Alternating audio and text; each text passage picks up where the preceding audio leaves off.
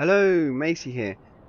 The Spirit of Kerbin is drawing ever closer to its departure date for Laythe, and to do that I want to make sure we're absolutely chock-a-block full of fuel. So I'm taking up a large quantity of regular fuel and propellant here to fill her up. Piloting this ship is ED-410, the new astro droid we're taking on board to perform various menial tasks. I use a lot of RCS with this setup because the fighters run on RCS when they get close to their target, so I go through it quite quick, and I'm worried about being stranded out there in the great lonely black without propellant, so I want to be absolutely full to the brim here.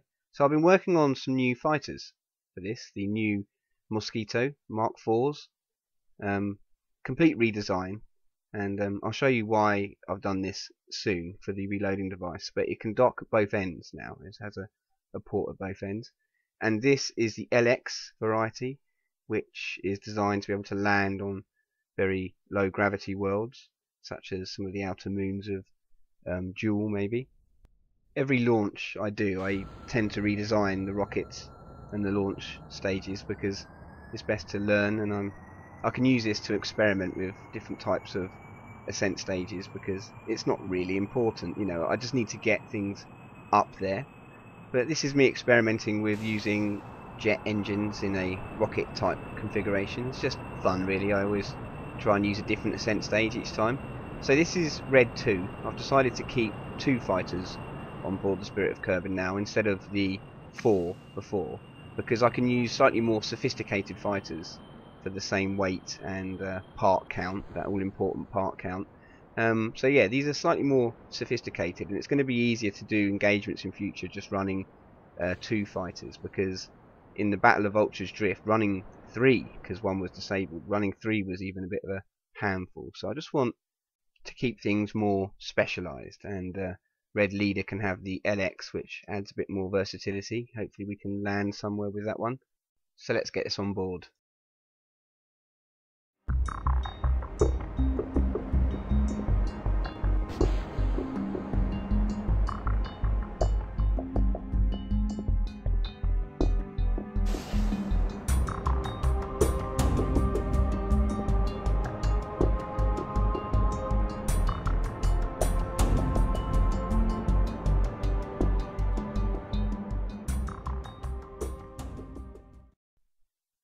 So here we are, Red 2, arriving at the Spirit of Kerbin, just folding away these solar panels as normal. The fighters for this ship have been constantly evolving, if you've been following the series, but they've been constantly evolving as things sort of go wrong. Some things work, some things don't. And the Spirit of Kerbin itself has been evolving, and as we've repaired her and added bits to her and take bits off her and stuff.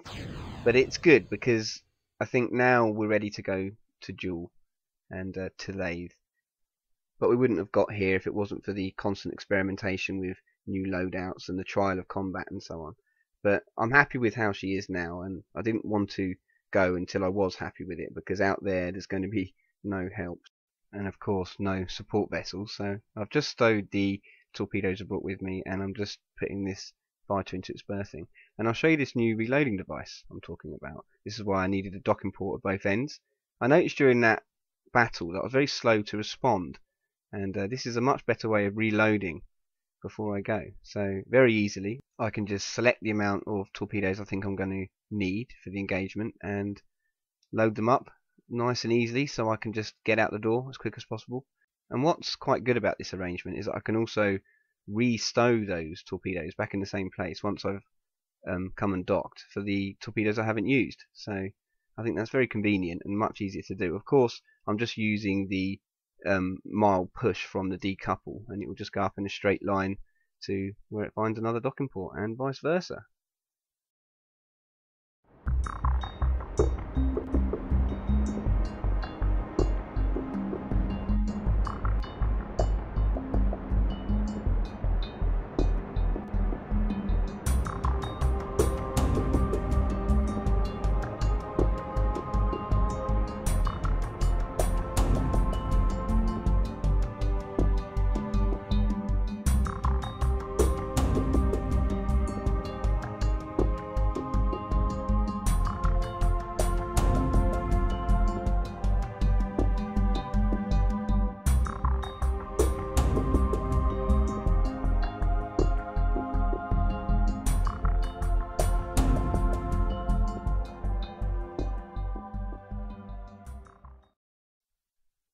Okay, unknown ship on attack vector. Time to stop our grinning and drop our linen, because I am not going to have the Spirit of Kerbin damaged or destroyed, having spent all this time getting her up to fighting shape. So a good opportunity to load these torpedoes as swiftly as possible and intercept that target before it manages to launch a strike on us like last time, completely unprepared. Clearly this is Hanland, up to its old tricks again. We've had no return ping from this ship, so it's obviously hostile. This time it's not going to get a strike in before we get a strike upon it. Where Hanland has got this ship from, I have no idea. They must have been secretly developing their own tech, no doubt stolen from Spiritwolf, with all their clandestine activities and their spying and bribing and so on. Time to take it out. Okay, it's looking good. It's nice and straight. I wanted to do this quite short range. And that's a hit! That's a hit. There you go. Didn't even get close. But wait a minute. Oh no, that hasn't been destroyed. It doesn't even look touched. We are doomed. Only the gods can save us now.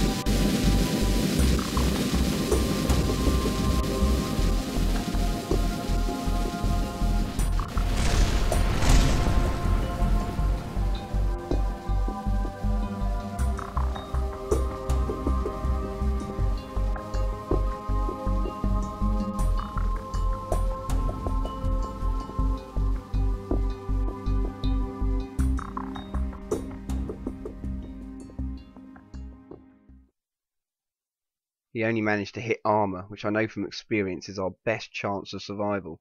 That side hits against that hull is a very resilient part of the ship.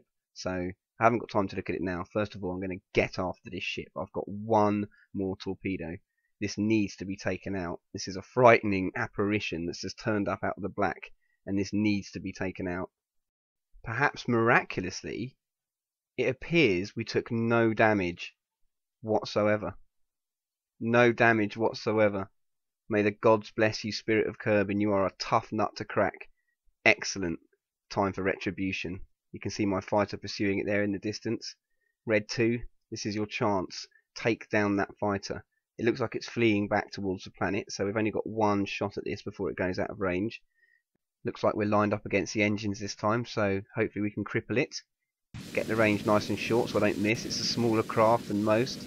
And that's a hit. Surely. Oh, look at it slewing off to the side there. That was a heavy hit. But it's still in one piece. I don't believe this ship. This ship is tough. This ship is tough. This could be the end of the Spiritwolf Corporation as we know it if more of these start flying around. Because I cannot destroy this ship. Look at it. It's untouched. I don't believe it. Okay, time to go back to the Spirit of Kerbin. With my tail between my legs. Well, to be honest, at least it didn't destroy us or even hurt us, and we couldn't destroy it, so no damage on either side. But if that was meant as a warning shot, I've certainly taken heed, because if that pilot had more experience and knew where to aim that torpedo salvo, we would surely have been dead.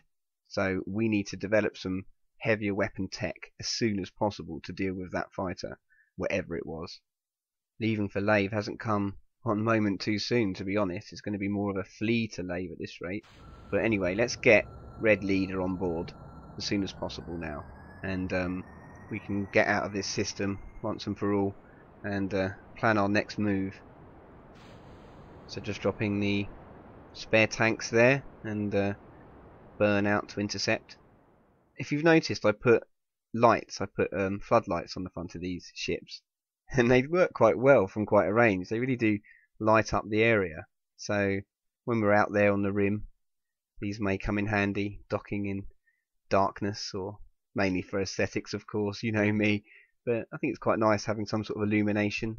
Maybe it will help with salvage missions, who knows.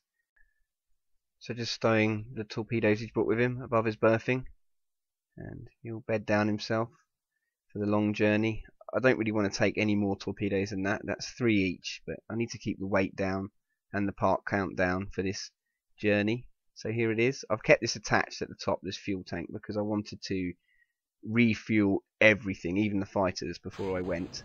But now we've had enough of that, so get rid of these empty fuel tanks and get Ed 410 on board. I'm not sure how the rest of the crew are going to feel about having a synthetic amongst them, but I'm sure they'll learn to live with him.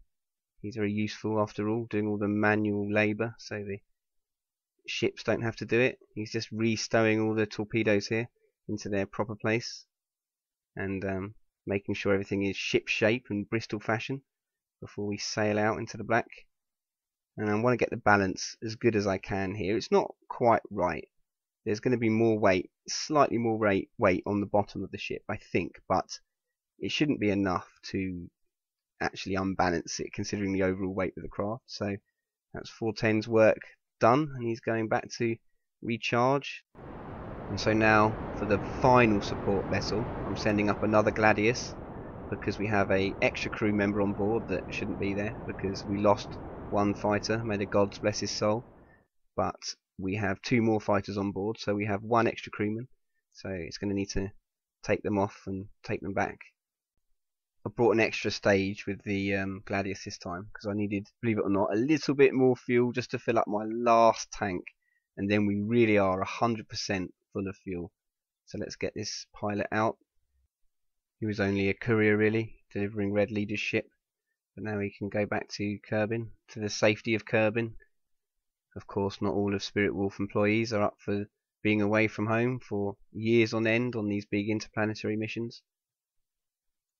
That fighter shared a lot in common with the Gladius, so no doubt where they got the idea for that from, even the plans, but there you go. I don't know if you noticed, but I actually parked Red Leader's ship upside down. I'm sure you noticed, but I think I've mentioned before I am a bit of an idiot and I do overlook these things, so luckily I noticed, and I'm going to turn him round, otherwise we're going to be loading torpedoes to his rear, and that's not going to help anyone. So get him back the right way around, and here we are done. We are ready to leave. Everything's stowed, everything's ship shape, everything's strapped down. It's looking good. Give this episode a like or subscribe or comment. All of your support is very much appreciated. And join me again for the next episode. And bye for now.